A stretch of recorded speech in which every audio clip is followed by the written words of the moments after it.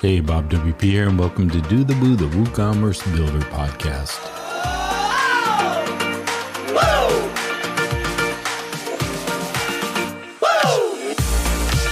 This show is brought to you by MindSites, making your life easier as their team will take care of a lot of the after-project worries for your clients' sites with solid maintenance and optimization services. And CAPTCHA 4WP plugin from WP White Security that lets you easily integrate Google CAPTCHA on your clients' Woo shops. I'll tell you more about our pod friends later in the show, but let's segue into another dev chat with our hosts, Zach, Carl, and Till. Till joins us later in the show, but of course, as with any dev chat, it's a lively conversation. This time it's all about the evolution of WooCommerce hosting, although the bigger hosting picture is talked about as well. The three of them have all worked a lot with hosting companies, one way or another, and they bring in some great insights into the space. And later in the show, they also bring in the needs for a marketplace, or their thoughts around a marketplace. So let's get into it without any further delay. Welcome to another episode of the Woo Dev Chats. I'm Zach Stepik here with Carl Alexander today. Hello. How you doing, Carl? I'm doing good. How about yourself? I'm doing really well. We're missing Till today. He injured his knee a week ago. That's not fun, but he is hopefully doing better. He said it's mostly healed now, which is nice. So he's taking it easy, as one should. Yeah, he absolutely should take it easy.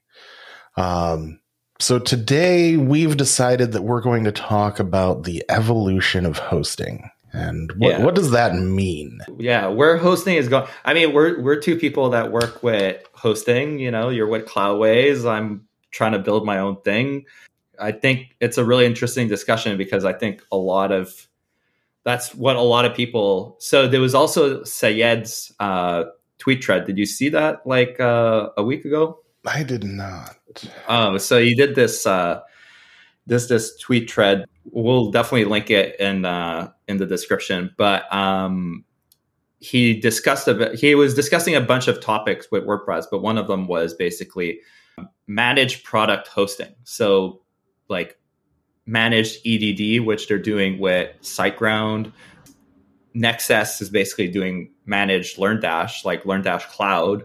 So just discussing this kind of idea of where hosting is going with more dedicated hosting platforms. So it's not just WordPress now. It's, I want to use this specific product and I want to host it on a platform that's really optimized for this specific product. And how do we do that? And so I thought that's really fascinating because I feel that's kind of where, and I'm curious to hear your opinion on that as well. I feel like that's kind of where it's going for the next decade because I did a Reddit post 2 weeks ago, I think, discussing how basically hosting WordPress sites, you know, your news sites, your content sites is generally pretty solved at this point.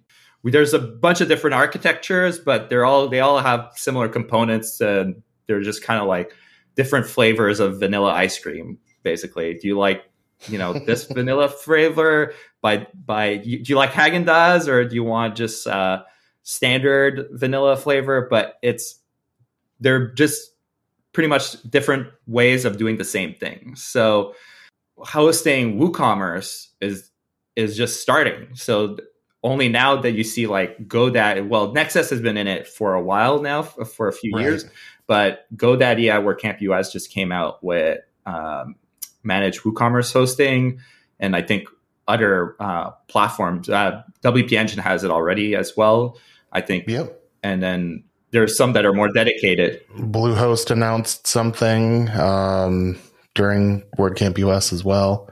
And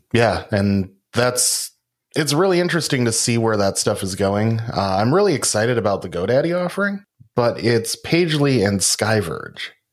So, like, I believe Becca ran this team to build this new product. So Becca from Skyverge.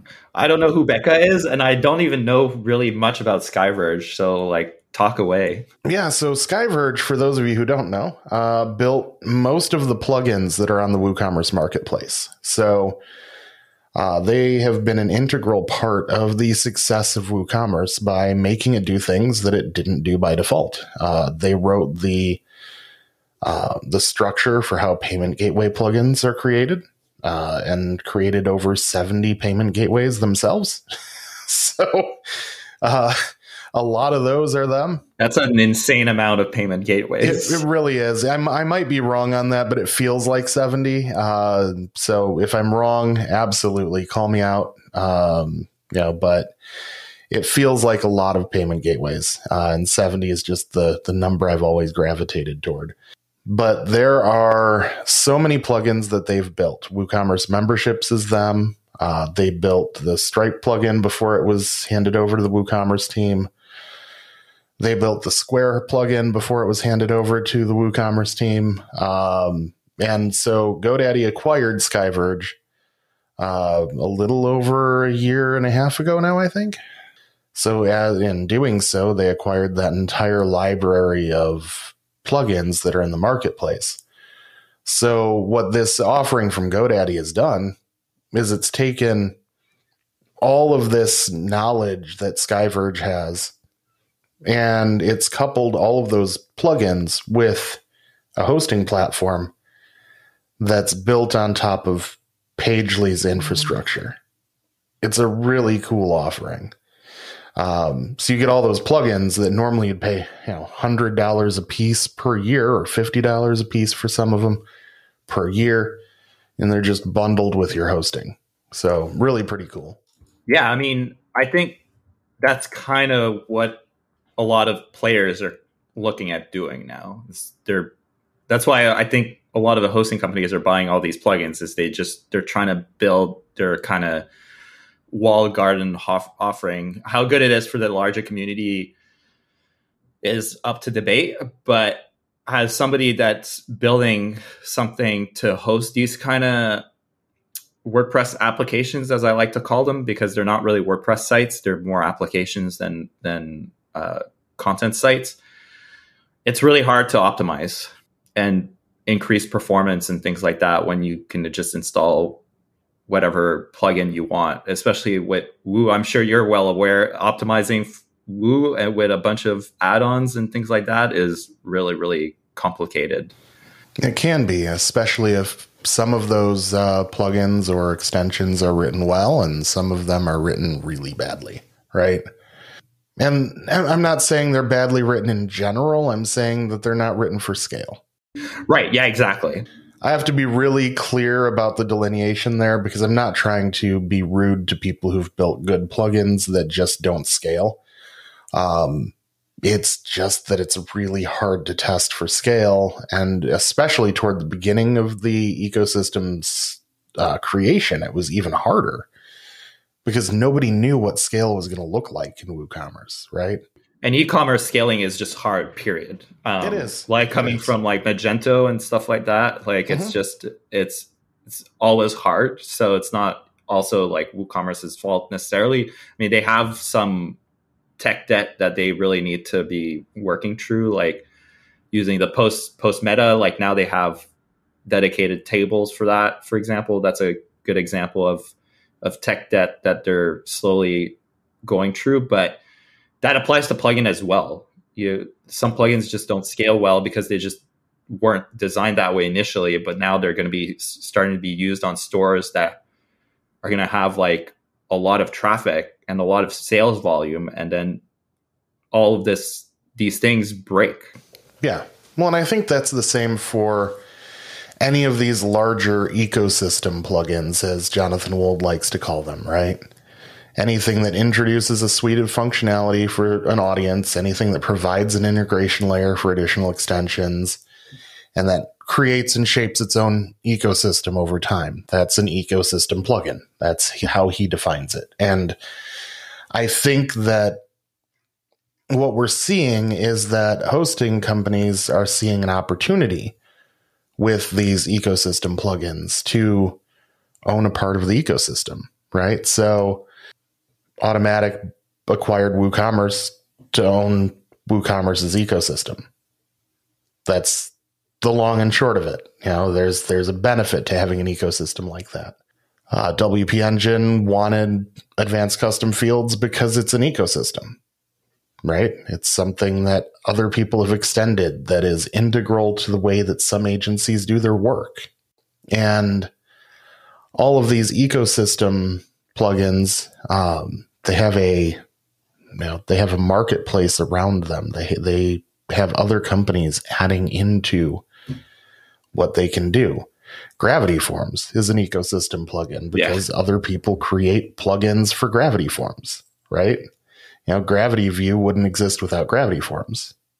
Yeah, some businesses with multiple employees, sometimes like dozens, just build Gravity Form products. That's insane. It really is. But these ecosystem plugins are really they're the big hosting problem as well, right? And I say problem, but really it's just challenge, right? They're a challenge to host well. The bigger the ecosystem, the harder the challenge is.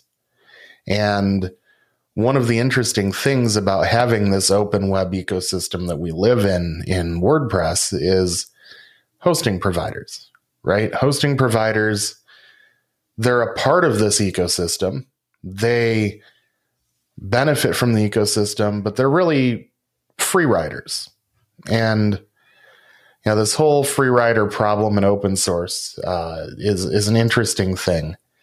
WordPress is free to use, right? The 4 freedoms guarantee no restrictions on its usage. It's maintained by volunteers. And the confidence of free riders in WordPress has led to investment. So that's why we have ecosystem plugins.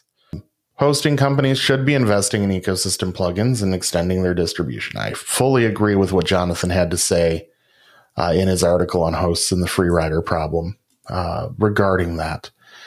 And the other thing he says is that product creators should be working hard to build partnerships with as many hosts as possible and not be exclusive. And I wholeheartedly agree with that too. So WooCommerce has done a really good job of this, right? There's no single host that is the de facto standard recommendation for WooCommerce hosting. There are some that are better than others. At least not yet. Right, not yet. I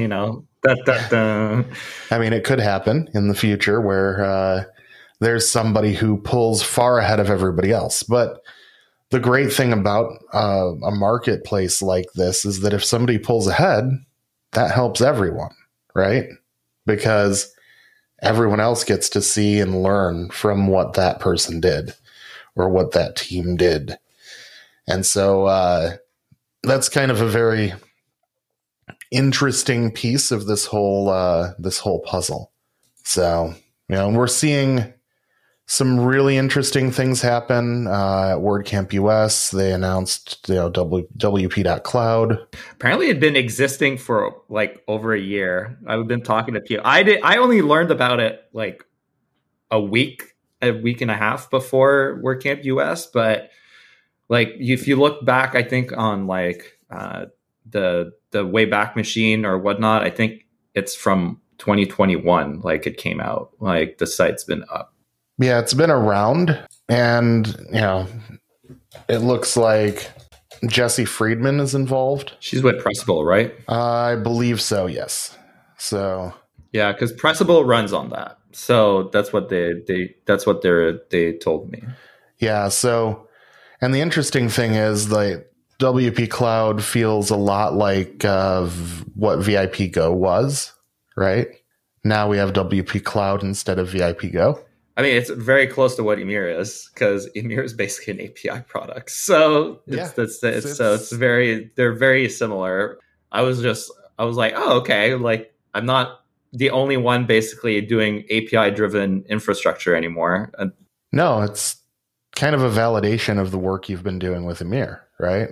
Yeah. I mean, I have kind of an interesting take on some of this, because I think you're right. Like for some aspects, I think it's going to go that way, but I'm also thinking, I think a lot of those plugins are going to become their own like standalone products, like Gravity Forms, like, because, like you have like Typeform, right?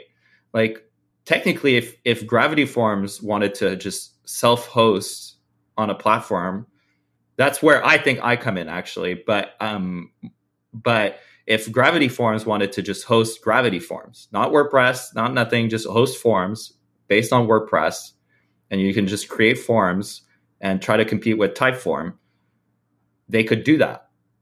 Like if they could manage an infrastructure to just run their product on. Oh, absolutely. Yeah, so I think there's a lot of that as well that's happening too. So you have like this kind of dedicated hosting setups. So manage WooCommerce, maybe something for Lyft LMS, or because I think LearnDash Cloud is more like what I'm thinking about with like Gravity Forms. I think it's just like a standalone. I would agree with that. Yeah. Yeah, I think it's like just standalone, but that's what I mean. But that's a good example of like the dichotomy of like the two things that are going to happen. I think is you're going to have dedicated like hosting services for specific products, but you're also going to have like basically the standalone WordPress plugin as a product in itself, like LearnDash Cloud is. And I think that's also a thing that's going to probably happen because some of these products could compete theoretically with those SaaS products. The problem that they have right now is that how do I host that? So LearnDash was easy because they got bought by Nexus, right? They're owned by, it's a Stellar WP brand. So they're under Nexus. So Nexus was just like, okay, we'll just build the infrastructure for that.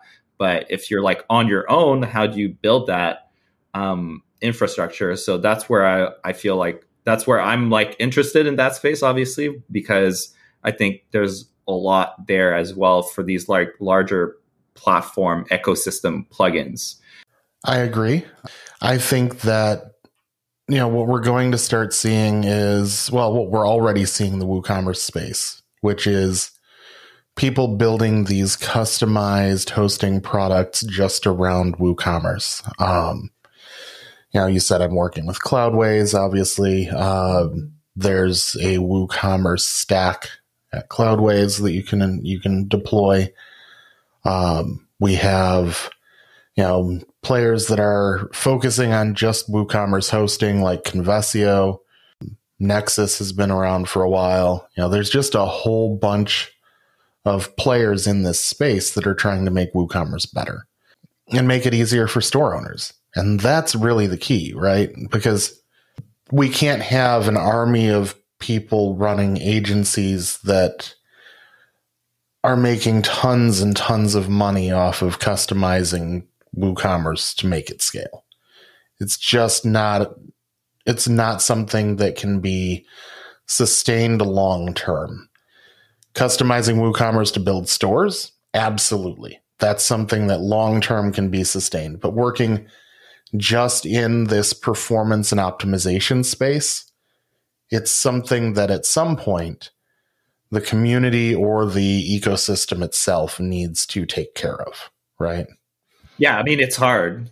My friend Patrick, who's doing Woogo stores basically on top of Emir, is basically doing something like that, where he's like trying to basically build Shopify. Because there's nobody really that's trying to do right yet, like something like Shopify, but with WooCommerce. So like you basically sign up and you get like a store, like just the store, right? Like not the entire like WooCommerce install or whatnot. Like it's just like you don't even necessarily know that it's WooCommerce. It's just like you just set up a store and then it's WooCommerce behind the scenes. Right. Like how do you get to that? How do you get to scaling that? Because right now, like that's a thing I was saying, like nobody could host Kim Kardashian's like clothing line with WooCommerce. Like it would just instantly, like she'd send a Instagram out for a sale and it would just like literally blow up. Well, to be fair, at one point, Kylie's cosmetics line was on WooCommerce and it was running well. It wasn't perfect, but it was running well and making tons and tons of money. But it did eventually move to Shopify.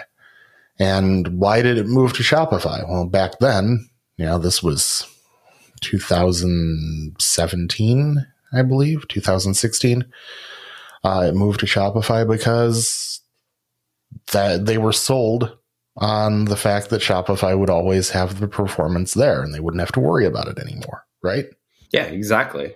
And they probably sell even more now than they did back then, right? Like, so like, think of like the problems they were having then versus like now, right? Like so it's just, that's kind of what I mean. Like it'd be very hard right now to like sell like a really, really high volume, like burst volume, WooCommerce site. Like just keeping it up would be like really hard, borderline. I'm not sure impossible, you know?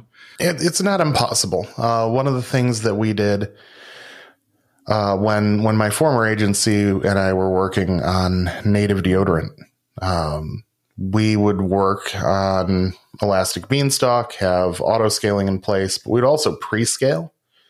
So we let them pre-scale the number of servers that they had for horizontal scaling of their web heads before they sent out a marketing email. And that generally was enough to keep the site up with a 2 million person email marketing list. So, and they did really well on Woo.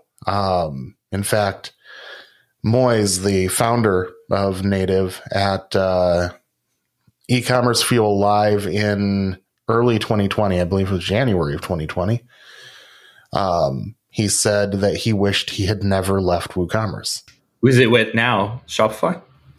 So they're with Shopify because they were acquired by Procter & Gamble for a large amount of money.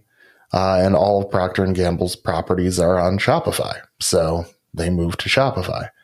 But they lost some of the functionality that they had on WooCommerce that was specialized and built for them, like the ability when somebody went to cancel a subscription to put the questionnaire in front of them, asking them why they were canceling, and move them into a lower tier product rather than having them cancel completely. Right. It was all custom built for them on top of WooCommerce subscriptions and couldn't be done at the time on Shopify because none of the subscription platforms had that.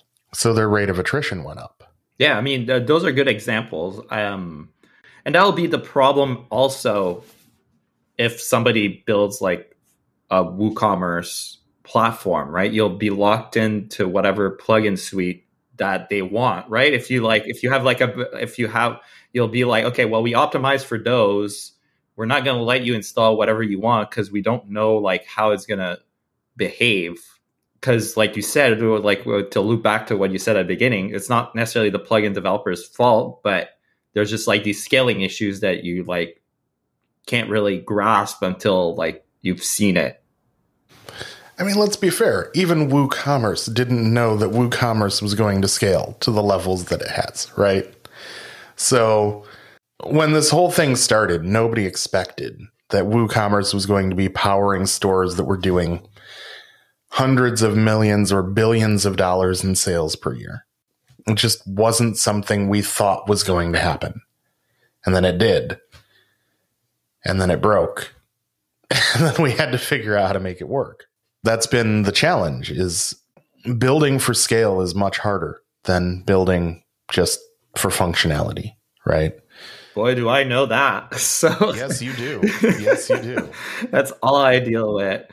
And so it presents unique challenges, right? Like how do we handle things like fragment caching? How do we handle things like optimizing our queries to make sure that they are running as quickly as possible? How do we create adequate indexes so that lookups happen faster? How do we make sure that our code is running in the most efficient way possible? How do we get away from the fact that at scale, a structure of, value and value meta, right? Post and post meta or item and item meta doesn't work at scale. It just doesn't work when everything is a custom post type. It just blows up. I mean, Magento has the same problem. It's a known pattern. It's called EAV. It's entity attribute value.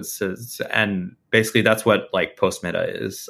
there's a trade-off. Basically, you get flexibility in how you can basically assign metadata to things, right? You can assign anything to a post. You can create whatever post meta and assign whatever information you need to. The problem then becomes like, okay, well, that basically makes the database incredibly hard to query, because now you have to basically do a whole bunch of joins. Sorry, I'm being a nerd right now, but like Zach's nodding vigorously. But basically after that, you're stuck doing like a bunch of joins on the same table to get the information you need on the same entity. And that's where like the whole thing breaks down, because when it's all on the same table, it's a lot easier. You just look up the post and then you get all the information you need. The problem is like it's hard to adapt that table because you want it to be flexible with the data that it has. So it's like it's managing that trade-off that's really challenging, which is not really WooCommerce's fault per se, but it's no, not at all. It's a common e-commerce problem, because you just have a lot of like e-commerce suffers from the problem of like you need a lot of custom data. Like if you sell shoes, you need to keep shoe sizes, manufacturers. That's not just SKUs. If you sell coats, it's something else. If you sell cosmetics, it's something else. So you need something, a data structure that can work, that you can work with to represent this information. And that's even more complex if you're like a hardware store. Now you have to deal with like all sorts of different things that have all sorts of different metadata, and you have to be able to query that and get that information out. Is just very complex. Imagine a grocery store with 100,000 plus products, right? I've never dealt with that. Never, not even once. Yeah, no, that'd be crazy as well. Like it's just like large department stores, like Rip Sears, but like Target, things like that, where you carry also like you carry, like you said, it's like the worst of all the worlds. You carry food, you carry hardware, you carry electronics, you carry everything. And then add the complexity of market-based pricing and market-based tax rates, right? And then you add in the complexity of things like local pickup and delivery and shipping. Shipping rates is fun. If we had my friend Patrick, that's what he used to work on before he started the Woogo stores. He did Canadian. It's an interesting thing. Oh my God. Yeah. He was like ripping his hair out, and we're in Canada. We have, I'm bad. I don't even know how many provinces we have, but we have a lot less than 50 states. I'll tell you that much. So like shipping rates between states, from state A to state B is maybe not the same from state C to state B. So it's just, it's a hot mess. Well, and taxes in the United States are interesting, because there are some areas where I believe it's in Louisiana that each parish can have a different tax rate. Oh, I didn't know that, but I love Louisiana because they have parishes and it's very French. So I love it. And there are hundreds of parishes that you potentially need a different tax rate for. And that's why companies like TaxJar and Avalara exist, because these are complex problems, right? And so e-commerce in and of itself, WooCommerce especially in the context of what we're talking about, these products handle very complex data, very complex information, and they have to handle it for every possible scenario. And so we see, the WooCommerce team moving toward custom order tables, which we've talked about before. We see the need for flattening some of these data types away from the posts table in order to improve overall performance.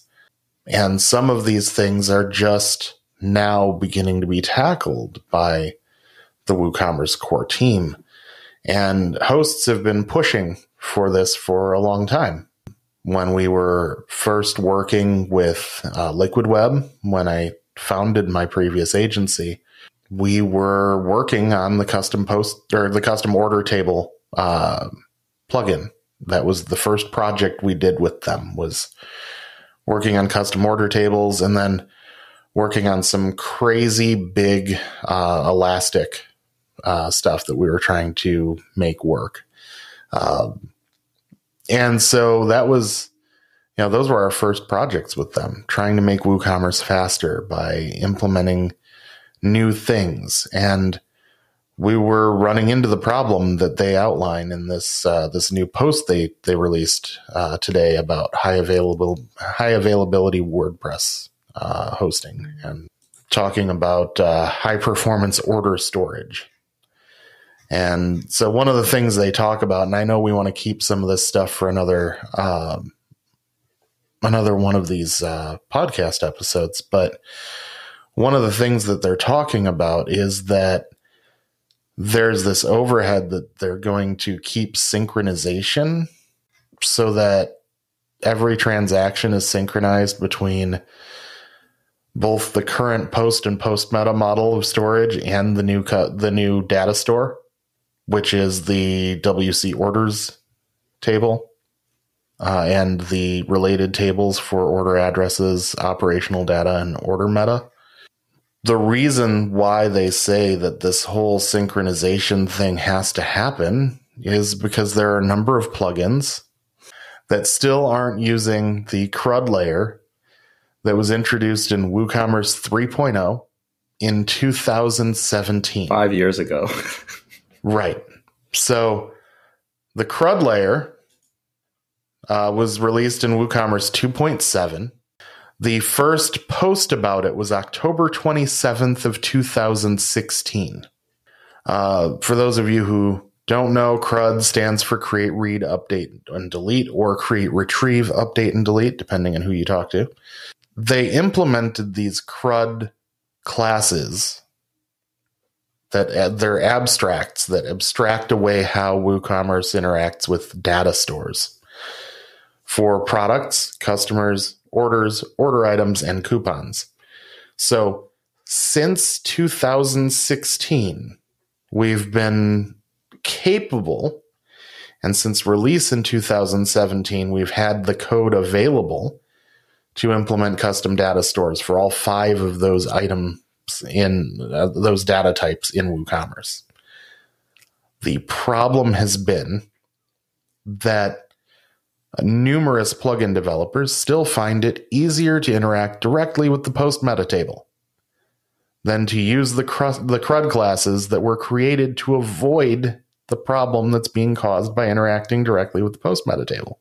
If you're interacting directly with post meta and data moves out of post meta, your plugin will break. If you use the CRUD classes and data moves out of the post meta table, your plugin will continue to work. It's the whole reason they're there. And if you're not using the CRUD operations, the REST API uses them already. The admin in WooCommerce uses them. There's a whole bunch of features that use these CRUD classes. If your plugin is not using them, you are breaking the capability for WooCommerce to move forward into custom tables. I'm just going to be blunt about it. There you go. You've been shamed. You've been shamed. You are stopping our forward progress as a platform. So if you're a plugin developer, you're building WooCommerce plugins, make sure you're using the CRUD classes. If you need help, reach out. Happy to talk to you about how they work and what they do and where the documentation for them are. But they've been around for a while now and we should be using them. So I'm going to get off my soapbox now. That's funny. Hey everyone, Bob WP dropping into the show for a short break to tell you more about our 2Pod friends and to thank them for their amazing support. WP White Security, the brand behind WP Activity Log, also has you covered with CAPTCHA for WP plugin. This slick integration with the Google reCAPTCHA gives your clients an easy way to add CAPTCHA checks to their shops on the Woo checkout, registration, and account pages. And as a bonus, you can select where you want to add that CAPTCHA on the checkout page.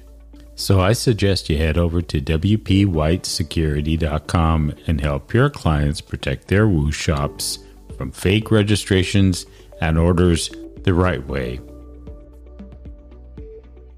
If you build WooCommerce sites, whether you're a freelancer, small business, or agency, Often optimization and maintenance is not something in your game plan. When you hand off the site to your clients, the last thing you want to happen is a disruption with their business and their sales. But MindSize has you covered. Now, what's cool about MindSize is that their team of experts will take care of anything from a small site to a complex WooCommerce store, giving your clients peace of mind when their customers place an order on their site is such an important piece of the relationship. So keep your clients happy and send them to MindSize for that exceptional service they deserve. You can find them at mindsize.com. Make sure and check out both of these pod friends. And now let's get back to the show. I mean, there's a reason why the hosts are locking it down, right? Because it's just like you gotta. It's hard. Like if it's not clear at this point in our conversation, like e-commerce is hard. So I don't. What do I want to say? I'm having a brain fart here, but I don't envy. Yes, that's it. I don't envy anybody building an e-commerce platform because it's very hard. But at the same time, like if you want to be able to scale it, if you want to be able to, you need some form of control so you can manage those variables because there's so many of them. So that's kind of why you see these platforms having, like with GoDaddy, they're built in on top of Skyverge stuff because it's just like, okay, well, they're a known quantity. We can just build around that and we know that'll scale and we have control over it. So that's another thing too, when I'm thinking about these kind of like hosted platforms, like if you had like hosted Gravity View, right? Like not Gravity View, Gravity Forms. So if you just use Gravity Forms on a SaaS platform, Gravity Forms can do the work of optimizing their code themselves better than they have the priorities in place more than somebody else would have. So there's an incentive structure too there where it's a bit harder for WooCommerce hosting. Like I know from having talked with Tom Finelli, just WooCommerce it would behoove WooCommerce to hire a DBA, like just flat out. Like it would behoove them to have like a database administrator. That's what DBA stands for. Like just somebody that's like an expert about databases and queries and things like that, and can be like, okay, you can do this better. We have to rethink this and things like that, because that is an important job of WooCommerce, scaling and just WooCommerce performance in general. Like something that like we started this whole blog, this entire podcast started because we just did one podcast on performance. But like database performance is very important for an e-commerce platform. So having somebody internally that's more focused on that and making sure that progresses as well would be important. But it's hard when you're on the outside. You're like trying to make it work from the outside, and you don't have control as much on the priorities. If you're a product, if you're like Syed with EDD, or you're Carl with Gravity Forms, you can set those priorities. So there's an advantage to that as well. When you own the kind of platform that people are building on, you can set those priorities when you're trying to host them and scale them. Yeah, we're talking a lot about what should be done, but let's talk a little bit about what has been done that's kind of unique in the WooCommerce space. So one of the conversations that I've been having a lot lately is about a marketplace for WooCommerce or WordPress plugins in general, right? We have a marketplace for WooCommerce extensions, but we have no marketplace for WordPress plugins. We have the free repository, the plugin repository, but nothing that allows selling WooCommerce, nothing that allows selling WordPress plugins. And so all of these ecosystem plugins are creating their own marketplaces, right? They're creating their own just place where people can buy things that extend their product. Or we have the issue with everything being an island. So you have, a plugin like Gravity Forms that can't resell everything, right? They can't resell everything that everybody makes that works with Gravity Forms. So there's no real way to get everything Gravity Forms can do with all third-party extensions to it in one place, right? WooCommerce has done a really good job of consolidating a marketplace for extensions for their product. And they have gotten really good about being more inclusive in that marketplace than they used to be. It used to take a lot to get into that marketplace because they were trying to make sure that they had quality over quantity at the time. And it's come to a point now where, there's definitely a need for more quantity than just quality. And I'm not saying the new things being added aren't quality. I'm just saying that quantity has become the goal now. Let more people in, right? And they've done a great job of that. Yeah, I mean, I agree. That's also, I mean, it's all very the good thing is when you have like a big platform like WordPress is that you can there's different ways to approach the problem, and they all come with pros and cons, and it's really up to the customer to decide really what is the best approach, Oh, absolutely. Absolutely. And I think, that there are quite a few ecosystems that would do well to have more of a marketplace around them. Yeah.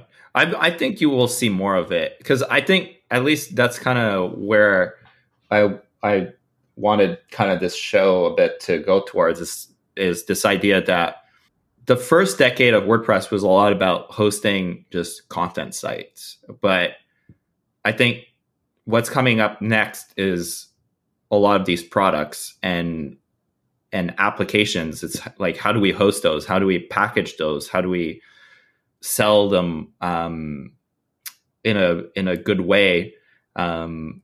Because what I'm finding is that I think in general for hosting, it's generally solved. Like I said, it's generally solved. Like most people that are worried about hosting, they aren't worried about their site going down generally anymore. They're just like, is the support good? Is the price good? Like, do I get a good price to quality ratio? And if you're like getting a lot of traffic, sure, like you're worried about whether you're going to get enough traffic, but otherwise, there's nothing too much to differentiate yourself on anymore. Yeah, absolutely. It looks like Till just joined us, which is, I don't think we've ever had anybody join mid-episode before, so we'll have to see how this works. No, this is the first. Yeah, I like to be a pioneer. I mean, we know that already. So we've talked for the last 40 minutes, so that means you need to talk for the last 20. Yeah, we're done now. It's all on Till now. You have no context of what we've been talking about, but go.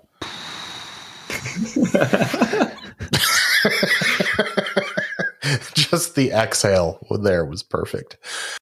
So we've been talking about the evolution of hosting and how hosting is starting to be more product focused rather than just WordPress focused. So the advent of WooCommerce specific hosting and the possibility of other product led hosting in the future for things like EDD or Gravity Forms or any of these other larger ecosystem plugins. Yeah, Learn-Cloud. Yeah, I hear a lot of this, and there's a lot of things in the works. It's working with all these hosting companies for Object Cache Pro. I hear a lot of product-focused hosting products being in the works with a lot of people, and not only the hosting companies, also actual product owners or product creators, companies who make products who then want to go into the hosting market and are looking for how can we host this and actually focus on, if you obviously can't talk about any names, but if you have something really difficult like any kind of community or LMS focused sites, sometimes the hosting requirements are so niche or so specialized that they actually want to create their own hosting offerings. Plus, they already have the customer base that they are selling to or marketing to. I think the market is going to shift quite a bit in the future. Yeah, or SaaSify your offering, basically. That was the example with Gravity Forms. Let's say Gravity Forms wanted to compete with Typeform, for example.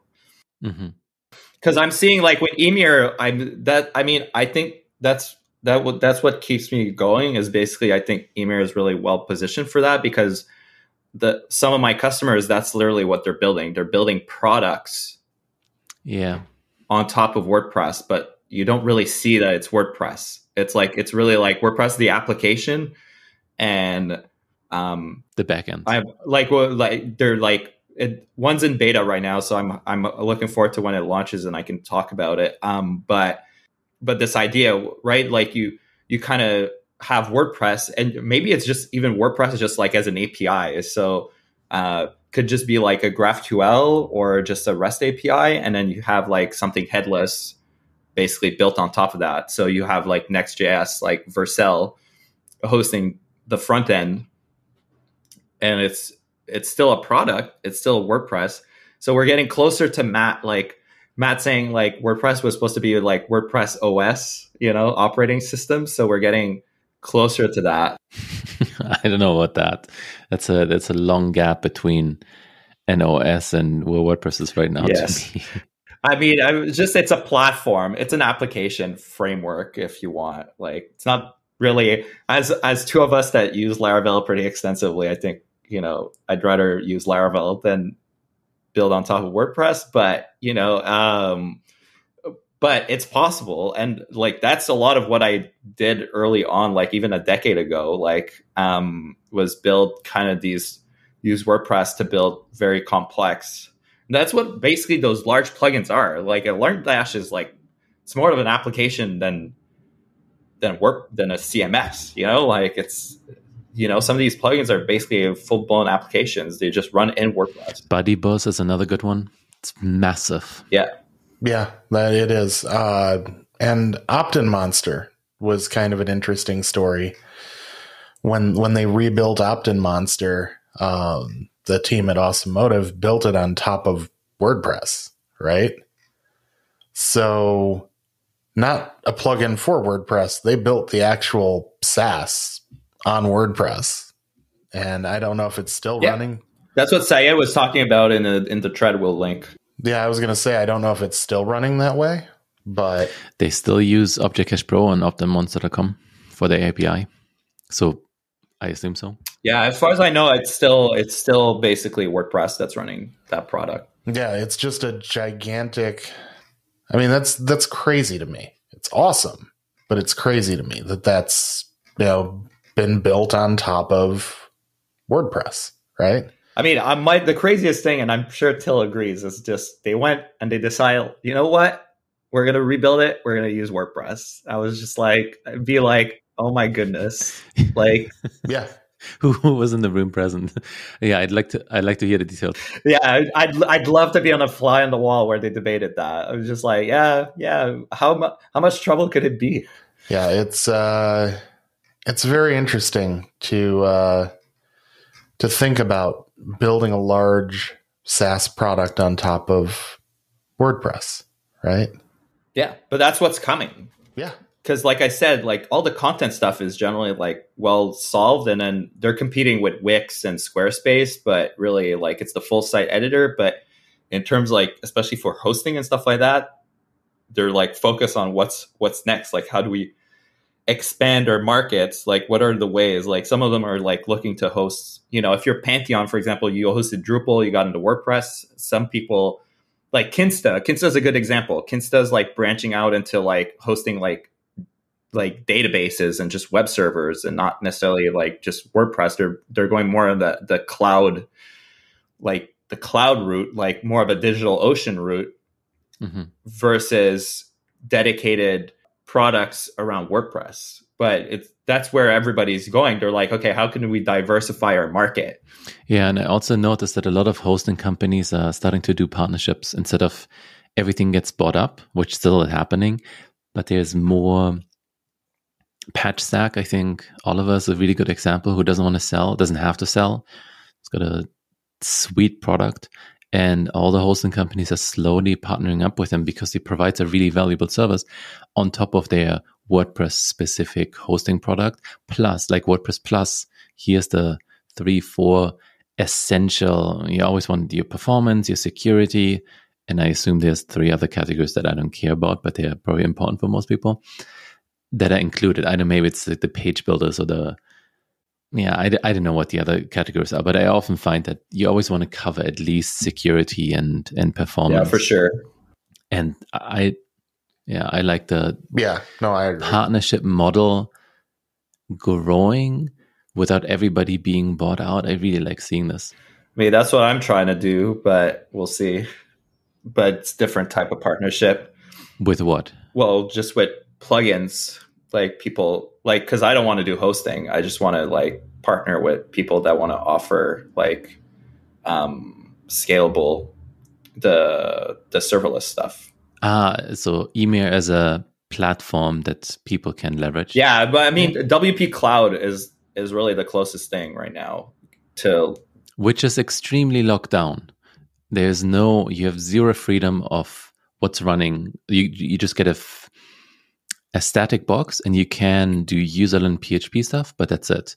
Which is, if you want to build large scale applications or anything custom, sometimes you need a specific PHP extension to, I don't know, do international date, whatever it is. I can't come up with an example here. No, that's a good one. Like, there's definitely stuff. Like, I mean, for me, it's like if you want to install, like, there's a good one would be, I mean, for Bref, for example, you're using Bref, like it doesn't come with Imagic. Like, so if you wanted like an image manipulation plugin extension, there's a bunch of things that having it locked down like that is a detriment for sure. Yeah, I think it's going to bite them in the ass. It's kind of a double-edged sword, right? Because you want to limit what people can do in order to reduce the support burden in order to offer a lower cost product. But at the same time, the more you restrict, the more people complain and don't like your product, right? So Cloudways, for example, you don't get root access, right? You have an application and a master user. You don't get root. Why? Because it would increase the support burden if you could just do whatever you want, right? So in order to keep costs low for support and focus support on only the things that they should have to worry about, things are a bit locked down. I think that's kind of a good balance, but it depends on your use case. Yeah, I'm struggling to see how I'm going to balance that myself. I think it's just going to be like higher. I mean, the way I want it is just having partnerships with agencies or whatnot that can just like do the more bespoke things that you want, or like the optimization. Because like right now, like I have one customer, I'm just like basically like auditing their code. I mean, that's why like large platforms like Altus or VIP do code audits too, like before, right? It's very complex because there's so many moving parts and people can install whatever they want. So it's just really hard to like, you just have to make trade-offs around how you want to support that. Well, and that's a big part of the cost involved with VIP or with Altus as well. It's just that code review process. It's not cheap, right? So that's why those products cost what they do, because that entire review process takes time, effort, engineers, and it's all to make sure that you're better in the long run for it, but it does increase the cost, right? So when you're looking to do things that are extremely complex and custom, expect your cost of hosting to go up proportionally to how custom it is. That's where I'm at, or how I feel things should be. Your cost should be reflected based on how much effort it takes to keep things running. Yeah, the trade-off between quality of support and flexibility on your server. I can see that. Makes sense. Exactly. Which was also Yeah, Carl and I had many, many long text conversations about this because there's a Finnish made product called Laravel Vapor that could host my API. But there was, and it would do everything I wanted. I don't think there was any really big downside. There was some weird technical decisions, but I could probably look over them. However, they had full access to my AWS account or the AWS account. And to me, that is like, I don't want to expose all my customer data to the support team. And of course, what are the chances that someone would log in? And it's a lot of hurdles that they have to jump through, create new accounts. But that's also a thing I'm worried about, because basically Emir is Laravel Vapor but if I get to a point where some people worry about that, and some don't. Yeah. I think there's ways around. There's different technologies you can like GitHub had the same problem, right? You could sell on-prem, right? They self-host the thing, so I call those future Carl problems. I have 20 something customers.